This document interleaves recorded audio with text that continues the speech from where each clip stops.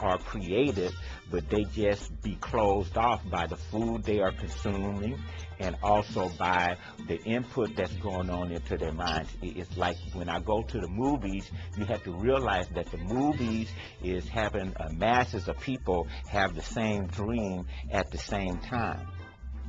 Now in movies, they used to have what you call subliminal seduction, and that's where the advertiser would put in one frame in the movie that showed a Coke or a popcorn, and that would go directly to your subconscious mind. Your conscious mind wouldn't see it, but then it would cause you to go out to the lobby and buy some popcorn or a Coke.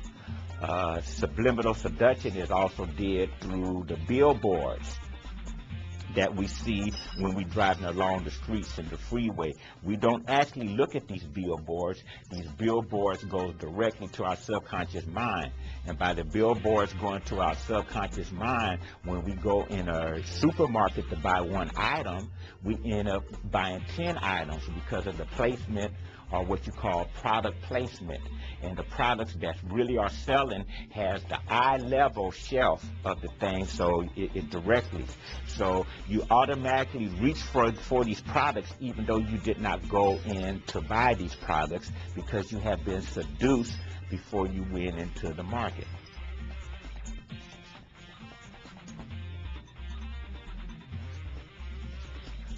Now, I also noticed another thing about the supermarkets, because I was reading an article before I came to do this show on it's getting ready to be a strike. But I noticed a phenomena that I can go to the big supermarkets and buy produce, but when I go to the local markets that are ran by I don't want to disrespect Latin people, Hispanic people, or people from South of America, have the same food in there and it's cheaper. So I always buy my produce like bananas, oranges, and potatoes from the local supermarket because their food is cheaper. And the quality is the same. Not all the quality is the same, but when I buy the broccoli, when I buy the potatoes or the bananas, it's the same quality that it is in Ralph. And Ralph and Vons and Market Basket is saying that, you know, because they're bigger, they got bigger buying power, but they're not passing it on to the consumers. The only one that's passing it on to the consumer with their buying power is Walmart.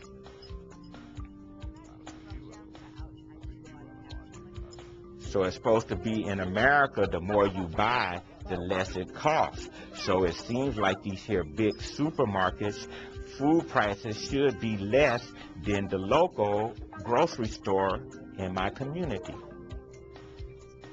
But they aren't. Basically, when I have access to land, I plant a garden because the food that I have in my garden tastes much better than the generic food that they have in the supermarkets. I remember one time when I was homeless and living in the park, and I would walk through this neighborhood, upscale neighborhood. These people had an apricot tree in their yard.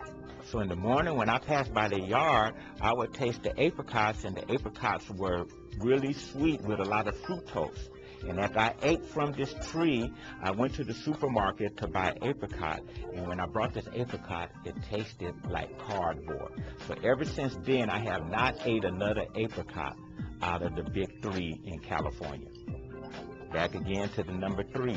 3 times 3 equals 9. 9 is the 9 eaters going before me to protect me, to dispel my enemies as they try to attack me, as I walk through this here physical body in the embodiment of God. To me, in the Bible, it says we are created in the image of God. And most people take it that we look like God. But God is not no woman or no man sitting up in the sky looking at me. In means surrounded by. When I use the word in, I'm in the car, I'm in the house, I'm in the boat. In means surrounded by. So I am surrounded by God. Another thing that I have is when I talk to Christians, they always say there's a war going on between God and the devil. And they always saying Evil is trying to overtake good, and good is trying to overtake evil.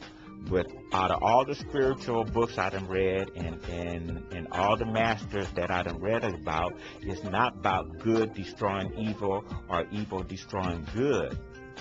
Because without neither one, you don't have balance.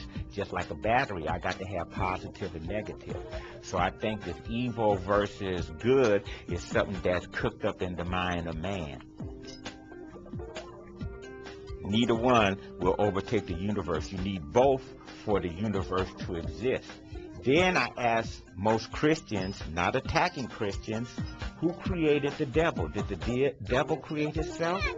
So then the devil is part of God because God created the devil.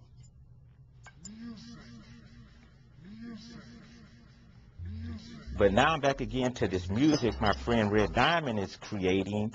He had to find an alternative to his lifestyle, and he discovered that he could make this music through using the existing technology just by sitting in his living room. So I'm very amazed that he's laying all these layers of music on top of each other and creating something that he never actually did before. And he didn't start doing this until he was about 50 years old.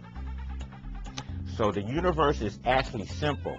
So as an artist, I come up with a concept and then I just start laying layers on top of each other until it creates an image that looks complicated. It's also the same thing like when I use Photoshop on the computer. When I discovered what Photoshop is, Photoshop has 200 layers. And on each of them 200 layers, you also have 3 other things happening called middle, background, and foreground. So on one layer, I can create 3 layers on one. And then I take that and multiply it by 200, and 2 times 3 gives you 600 different layers.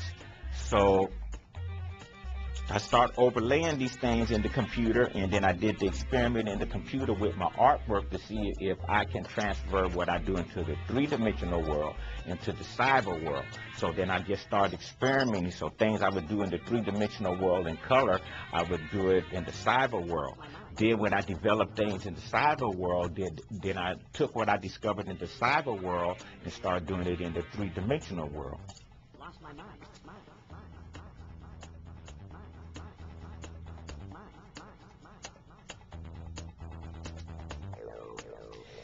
So I became computer literate through my brother in the early 90s, and he had a business set up that he was doing out of his house called MaxFax, where he was making $95 an hour.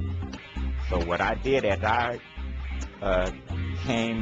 had access or learned this information, I came back to my community to pass it on, and it was very hard to pass it on to my generation because I'm part of the baby boomer generation, and we kind of felt intimidated by the technology.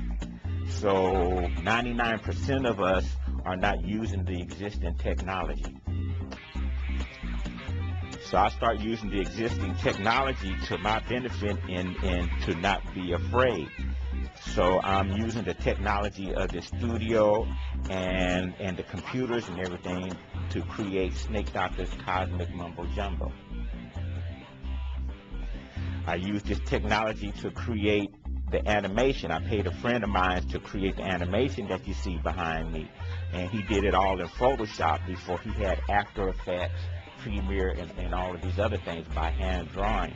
A lot of people think that technology would make the human species obsolete, but you know, when I did this here music, I felt that I didn't need the musician no more, but you still need the musician in order to make the sounds and the beats in order to put into the computer or to program the computer.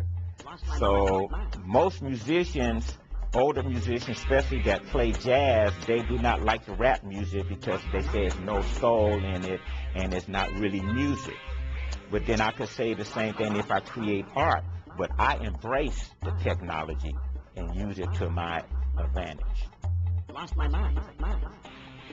And advantage comes through, I learned to play chess when I was 13 years old, which taught me strategy, which makes my mind work. I was looking at a program, where it was this guy in New York that was teaching youth